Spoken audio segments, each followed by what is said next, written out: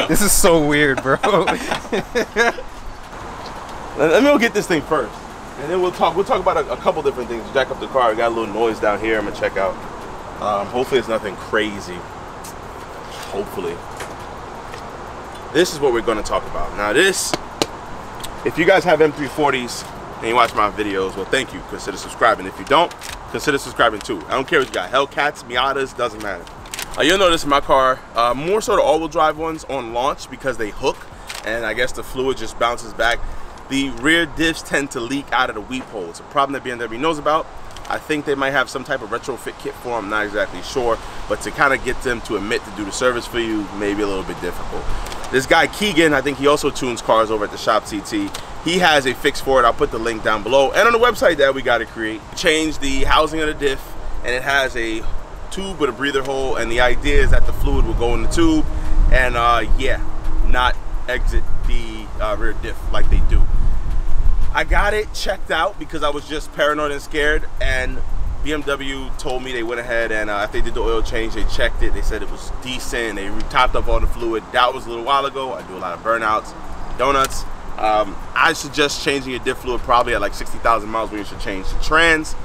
If your car is not tuned and you don't beat on it super crazy, maybe a little bit longer, but I'll stand by the 60,000 mile thing. I got this, which is 70 bucks. You can only get it from the BMW dealership. This is a little different. You good? This is a little different from the ones with non-LSDs. This car has limits of diff, so you would need a different fluid. 69 bucks for this, yo. Like, and I thought like liquor, all the fancy liquor people be drinking with 1942 and all that, I thought that was expensive. This right here don't even get you drunk. It might kill you if you drink it though, so nah. What we're gonna do is we're gonna jack the car up level, as level as possible as we can, and yeah, see how much we need. So, but yeah, so we have some other stuff right here from the Harbor Freight. I got some gloves for work, and then I got gloves to work on the car with. Gear, oil, and fluid pump. Thanks, how my car gets so dirty. So the idea is to put this inside the bottle and pump, pump, pump into the fill hole. I don't think this one has a drain hole, which a lot of non-M BMWs have. Doesn't have a drain hole, just a fill hole. I know the M's have a drain hole on the bottom. We're gonna go down there and see. Last time I remember, I didn't see one. One of these work. I read up it was a 14. I just went ahead and bought them all from Harbor Freight. I probably have some of these at the house, and yeah, didn't feel like going back to get them. Yo, Ryan's like a professional. You kind of got me into all of this stuff. I remember I used to never be into any of the camera equipment, none of that stuff actually. I was like, wait, you guys hear that?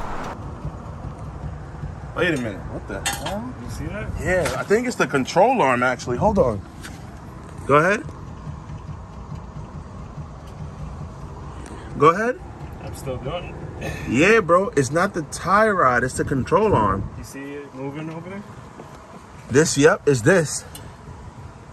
Oh yeah, I see it too. You see it? Yep.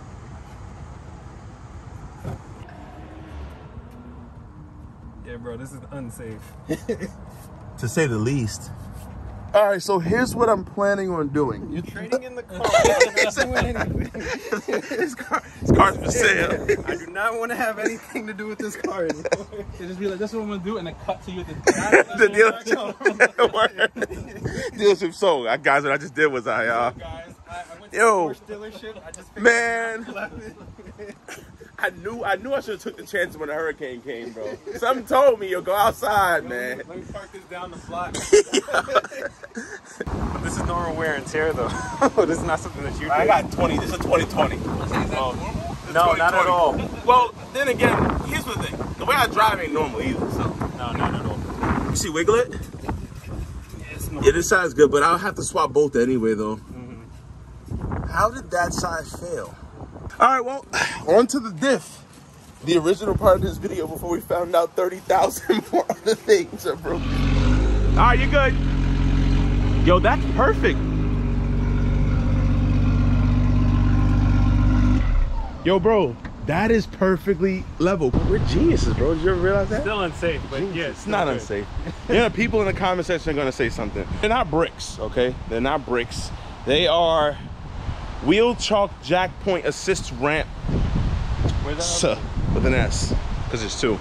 It leaks out, then there is enough fluid in there, and it's not really as big of an issue as I thought it was.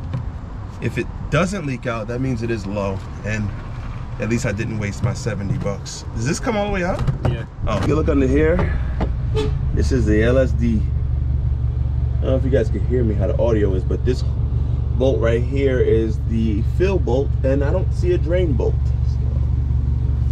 Yeah, I don't see a drain bolt. Actually, no, that's not a drain bolt. It looked like it could be one, but I don't think it is. These are like the little diff cooler fins. I'm gonna go all the way under here to see if I see any type of. Let me know if you guys see a drain bolt. What is that? You can see the diff right here. You can tell it's leaking, and that's a little cake around it. It's just not a crazy leak. It's like the issue is where, let me see, the issue, if I get it up here, is where I don't know what I'm looking at, guys, so bear with me, but it's supposed to leak out some top weep hole.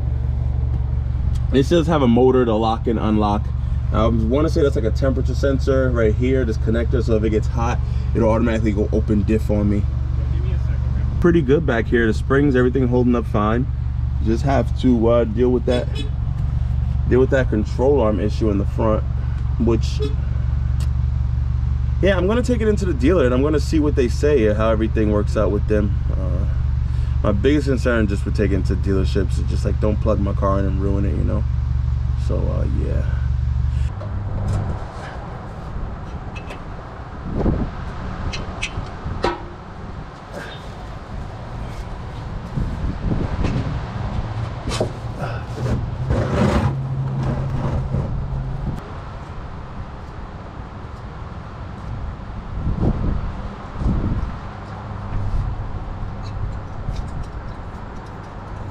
Hey, she's definitely low. So here we go. Got the Harbor Freight pump in. Have the specific BMW high-poid axle fluid G4 that we need. Part number, obviously, I put down below. I'm gonna go ahead and pump.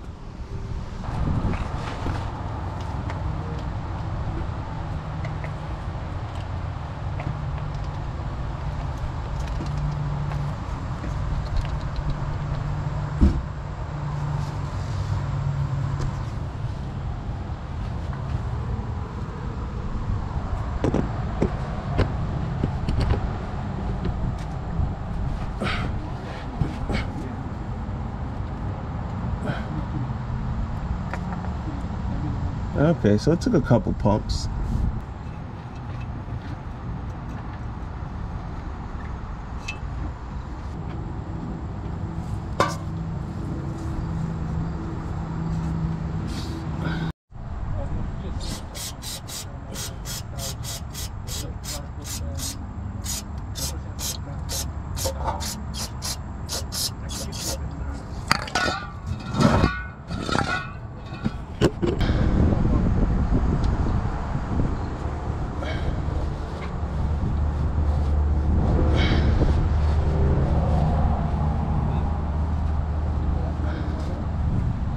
Thing looks perfect to me.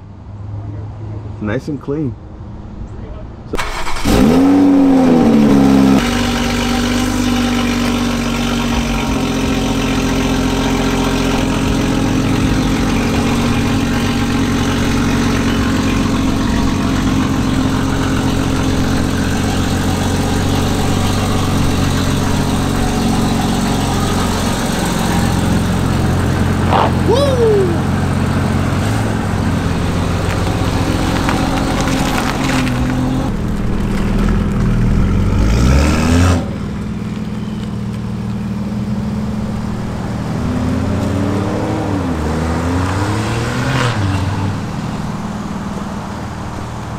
So there you have it. Now, was it completely necessary? Probably not. I probably would have been just as fine with that little bit of fluid not in there. However, I didn't know how much fluid was in there. I wanted to be on the safe side because, I mean, you guys see what I do to my cars. So at the end of the day, hey, listen, 69 bucks, 70 bucks plus the fluid and stuff like that. I'll put all the link down below. Everything should be good. Gotta get the control arm fixed up. Car goes to the dealer on October 4th to fix everything. So you get a loaner, they're gonna take care of the brakes, they're gonna take care of everything that needs to be taken care of. So, Mike from Slow Speed, thanks for watching. Peace out, guys. I didn't know which way you were coming back.